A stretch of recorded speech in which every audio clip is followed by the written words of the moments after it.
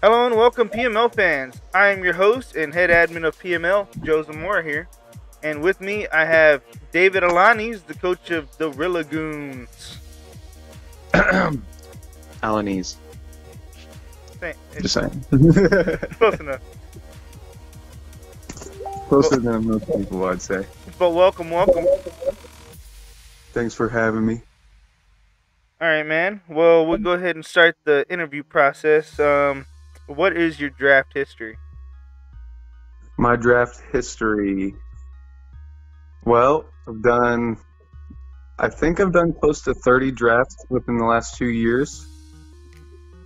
I don't think that's pushing it. I think that's pretty close. And I've been to the finals in like 5 of them.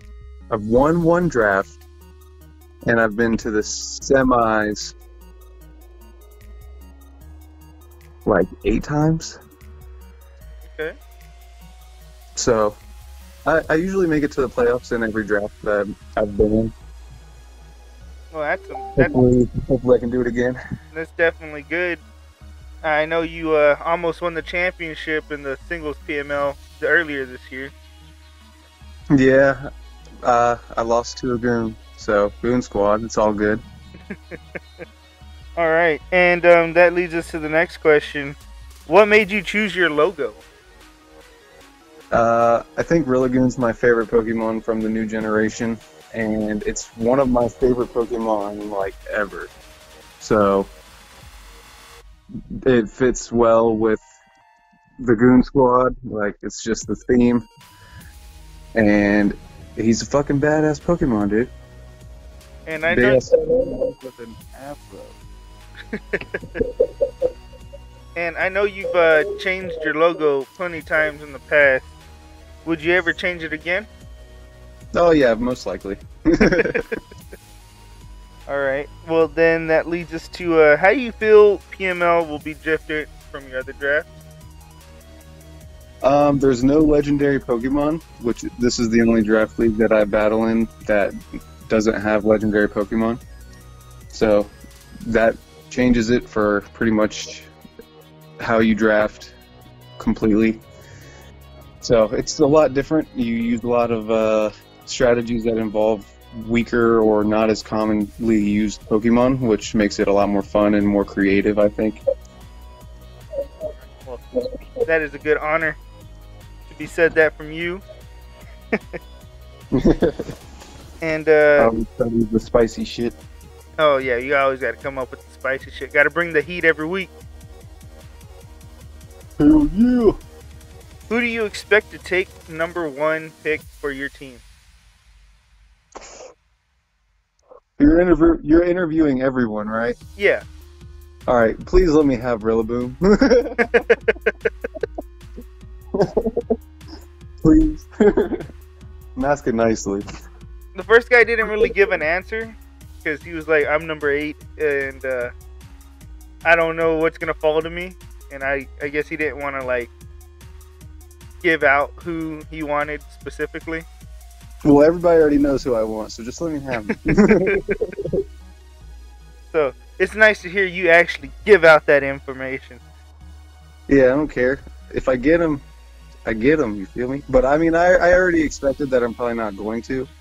So, usually when you're closer to the bottom of a draft order for a snake draft, you kind of want to focus your pick on your secondary pick, because you can get a better Pokemon in PML. So, I get a much higher ranking pick for round 2 or tier 2, which has a really good Pokemon in it too.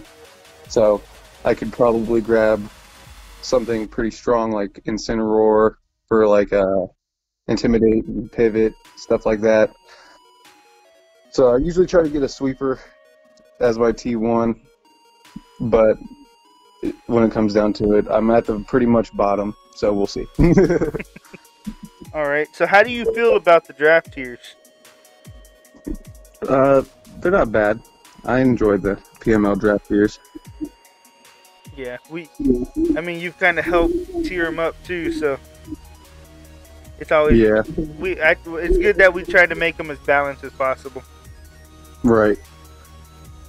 trying to look at them, see what Pokemon are even available right now. All right. Well, what is your favorite battle strategy? My favorite battle strategy for singles. Well, it's probably sticky webs or trick room. Just because those two, like the speed control is one of the most important things in a Pokemon battle. And if people aren't prepared for it, that's how you win very easily. Oh yeah, especially trick room and singles. Most people ain't ready for that. Exactly. And I usually build my team pretty bulky and kind of like tanky, but they usually can hit pretty hard. So like trick room usually helps because you don't have to worry about picking the fastest fucking Pokemon right off the bat or anything like that, you know? Mm-hmm. I can just worry about living 4 or 5 hits and killing 5 Pokemon at the same time. Well, you already told us that you want Rillaboom first pick. Is there a specific Mon that you want to get to fit the strategy you're going for in this draft? Oh yeah, I'm sure. I mean, I'll probably get sniped specifically for saying it, but like, I already have a pretty good idea of everything that I want. I'll probably build it similar to my other PML draft teams that I've used. To pull off that, I really want to get Vikavolt because that's one of my favorite Pokemon too. It's probably my favorite electric type. Mm-hmm. And it also has the sticky webs. It's also really slow, so I can use it in Trick Room as an offensive Pokemon or a pivot, or I can use it for sticky web support. So it's really, really good. Or that wacky blunder policy set you like to go for that you can never get to work. It's going to one day, man. It's so cool. You're always like, that Zap Cannon was supposed to miss. What the fuck? Yeah, like, everyone's like, dude, how are you hitting 50% moves? And I'm like, well, I'm not trying to. That's the whole point of it. I was trying not to hit that. Which, that's actually a Jesse thing. I think Jesse was the first one to start thinking of doing that with Heatran. So that Magma Storm thing? Yeah, Magma Storm or what's the other one? Not Eruption. There's like a fire move that does it. Oh, Incinerate or something? Oh yeah. On Chandelure. That's who he kind of started it with. Oh, okay. Well, that's very interesting. Sharing text with friends. Oh yeah, dude. Oh, and Infernape. Yeah, or not Infernape. Inferno. That's the move I'm actually thinking of. Oh, okay, I got you. That's like 50% accurate. Alright, well, is there someone in PML that you're excited to battle, be it new or old? Oh, James. I haven't got to battle James in a PML draft before yet. No, fellow goon as well? Yeah. Alright, well, we got goons and crazy people all around. David's ready to smack up one of his own partners there. I got to actually battle him today in a different draft. Well, is there anything else you want to say to your fans out there?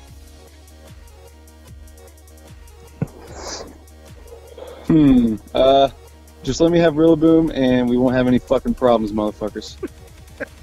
Alrighty, man. Well, that was David from the RillaGOONS squad. RillaGOONS squad, hell yeah. Thank you for the coach's interview, and we'll look forward to seeing you after the draft. Awesome. Thanks, man. Alright, thank you guys for watching. We'll see you guys next time.